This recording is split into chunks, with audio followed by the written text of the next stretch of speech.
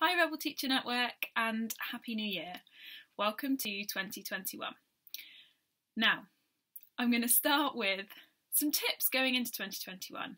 You know, it feels tough perhaps. It feels 2020 we thought, maybe we hoped that would be the end of that, and then 2021 everything's new and everything's different, and for pretty much all of us it doesn't feel that different. In England, 4 days in, we're back in national lockdown. So things don't necessarily feel the new start that maybe people were hoping for. However, I know, and my message for you is that we can do this. Of course we can do this. We've done it before. We can do this. And I want to share with you today 3 tips and strategies and just, pieces of advice, my learning, that perhaps if you're not feeling as calm and as confident that, have that feeling of I can do this right now, that perhaps will help you with that. So the first thing, and this is what I wrote down back in March in the first national lockdown in England, I wrote down 2 questions. I wrote down what is in my control and what is out of my control. And honestly, that was really the key to what helped me regain some calm in that time. I kept coming back to those questions because so much stuff at the moment, well, and all of last year, and just in life generally, isn't in my control. And worrying about it doesn't change it. And so I'm just expending energy thinking about something that I really have no control over. So I don't have any control at the moment over so much stuff in the world. I don't have control about other people's decisions. I don't have control over other people's actions. All I can do is I can choose, and that's the key. You can choose what you do and what you say and what you think and what you believe. And you can choose how you spend your time. And so I chose to spend my time on the stuff that was directly in my control rather than the stuff that wasn't. So my first tip is to really think about those questions. What is in your control and what's not? And the stuff that's not, you can either just choose to let it go. Well, it's not in my control, so I'm not going to spend my time thinking about it, worrying about it, putting my energy into it.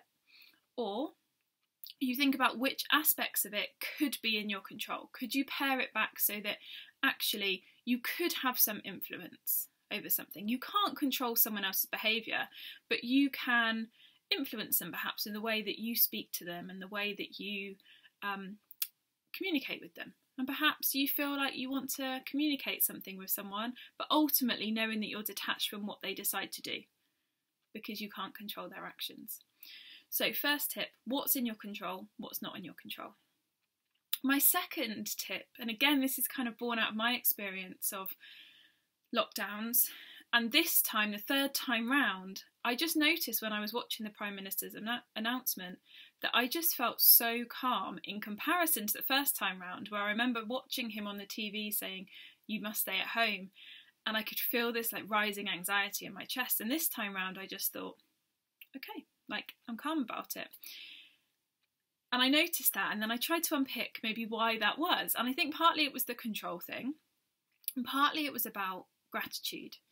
It was about knowing that this time round I'm just focusing on what I have and what I can do and what I'm grateful for in the current situation, not thinking so much about what I can't do and what I want to be able to do and what I can't do at the moment and what I don't have at the moment and all the things that have been taken away.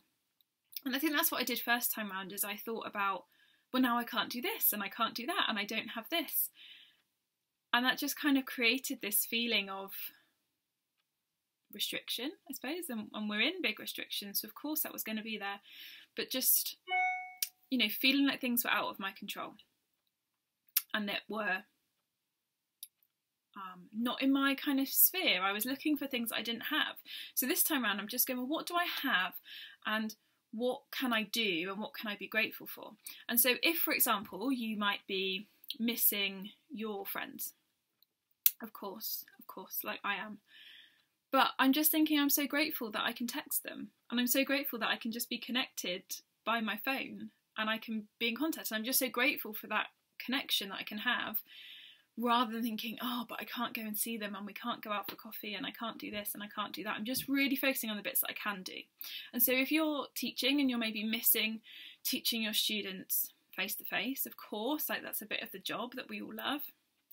Like if you're missing that, like maybe you can just focus on what you can do, and it's about that connection, or it's about those questions that you can ask, and the learning that you can see them doing, and the planning that you can do for when you're going to be back together. And you can just focus in on that and be really grateful and really kind of appreciative of what you do have right now, rather than what you don't have.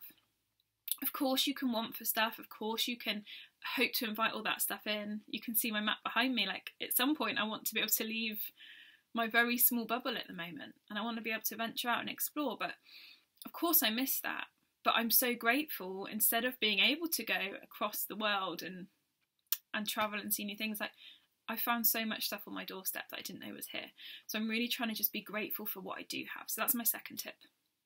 My third tip is about familiarity.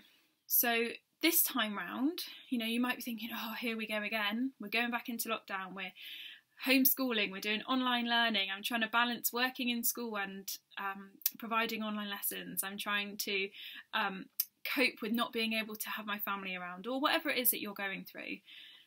And I know that with familiarity, potentially as a downside, you can go, well, I know that last time I cried all the time and I hated it.